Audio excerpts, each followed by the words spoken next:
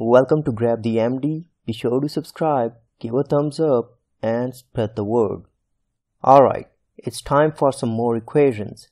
These will be the highest yield equations that are guaranteed to show up on exam. So let's start off with the equation for driving pressure inside an artery. It's really true for any vessel like the veins and capillaries, but we focus on arteries for now. The equation is P equals Q multiplied by R. It's in alphabetical order, so it's easier to remember. P, Q, R. P is the pressure that drives the blood forward. Q is the volume of blood flowing inside the artery at a given time. And R is the resistance faced by blood flow when the artery tries to constrict, and some other factors we will discuss later. The value of Q, or flow rate, can be determined by multiplying speed or velocity of blood flow with cross-sectional area of a vessel. Let's say this is a vessel where blood is flowing at a particular speed, not really 100 miles per hour, and this is the cross-sectional area of the vessel.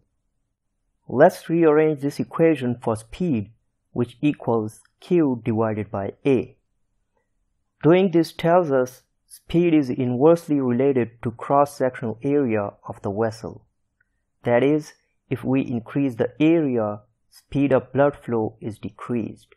For example, capillaries have the highest total cross-sectional area in the vascular system, so the speed of blood flow is the lowest inside the capillaries. You might wonder how come capillaries have the highest cross-sectional area when they are so tiny. This is because we take into account all the capillaries in the body when measuring their cross-sectional area, hence the word total. This slowing down of blood flow inside the capillaries allows sufficient time for nutrient and gas exchange. Let's go back to our original equation. We can rearrange this equation for resistance. So resistance equals P, which is the driving force, divided by Q, which is the flow rate.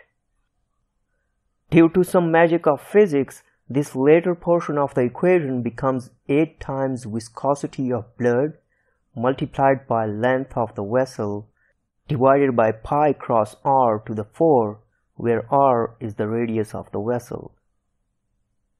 Remember, the small r is for radius, not resistance. Resistance is shown here by a capital R.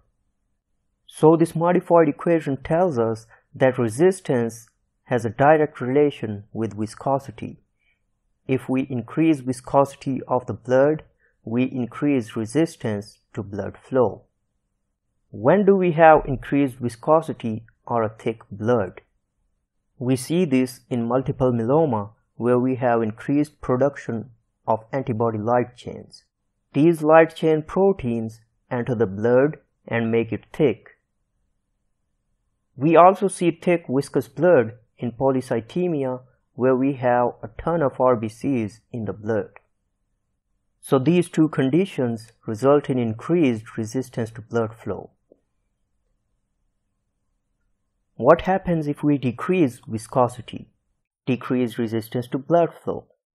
What conditions give us decreased viscosity? Nephrotic syndrome, where we lose protein in the urine, so there's less protein in the blood, making the blood thin. Anemia, where RBC numbers are down, so the blood is thin.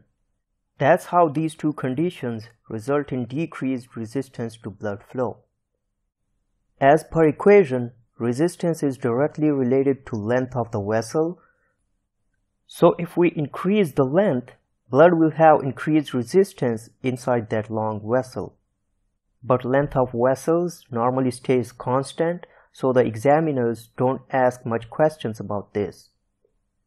The important thing is knowing resistance is inversely related to radius to the power 4.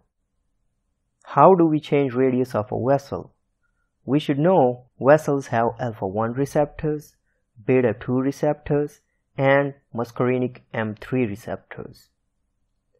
When the alpha 1 receptors are stimulated, the vessel constricts, decreasing the radius. When beta 2 and muscarinic receptors are stimulated, the vessel dilates, increasing its radius.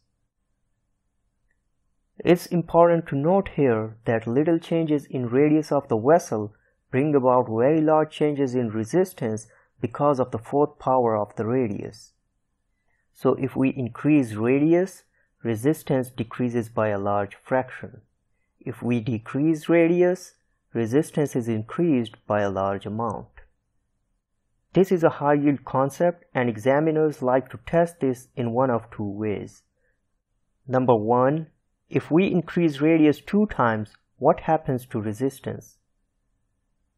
Resistance decreases 16 times. That is, it will be 1/16 of the original resistance. Let's say original resistance was 1. 1 to the power 4 equals 1. So resistance in this case equals 1, or let's call it 1R. When we increase the radius 2 times, 2 to the power 4 equals 16, so the new resistance is 1/16 or 1/16 of the original resistance. The second question they ask is what happens to resistance if we decrease the radius by half or 50%. Resistance is increased 16 times by the same logic we discussed earlier. So decreasing the radius by half, half to the power 4 equals 1/16.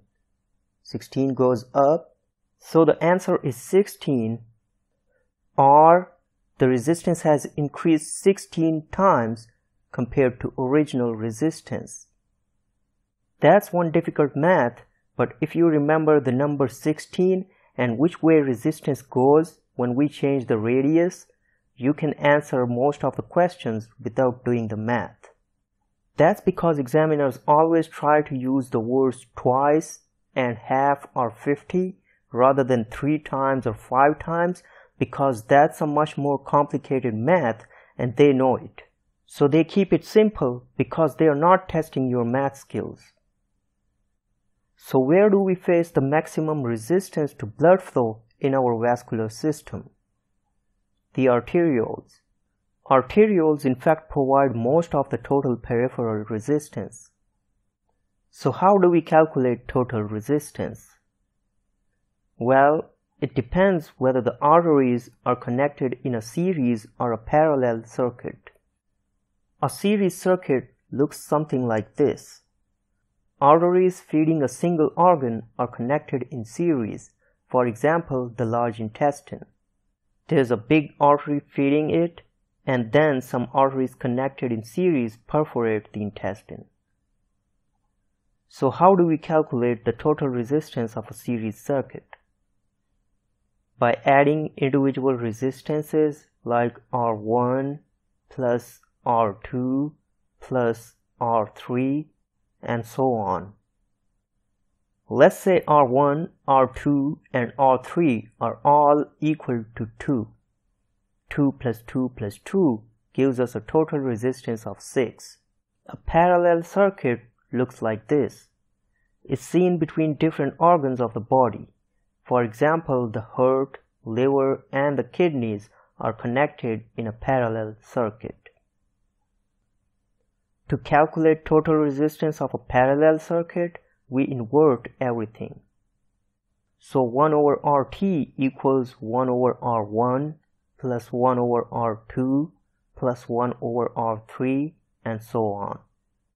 Giving each resistance an imaginary value of 2 gets us 1/2 plus 1/2 plus 1/2, which equals 1.5. But 1.5 is the value of 1 over RT, and we need a value for total resistance. So we invert the answer. 1 over 1.5 equals 0.66. We can see that total resistance in a parallel circuit is much lower than total resistance in a series circuit. That's because organs connected in a parallel circuit offer less resistance to blood flow. So if we add an organ to a parallel circuit, the total resistance decreases further. For example, giving a kidney to a person who had no kidneys. If we remove an organ from a parallel circuit, the total resistance will increase, such as seen after nephrectomy or delivery of placenta, which is connected to the mom's organs in parallel. That brings us to the end of this video. We did lots of high-yield stuff, so you deserve a break, but be sure to subscribe to my channel to catch up with upcoming videos.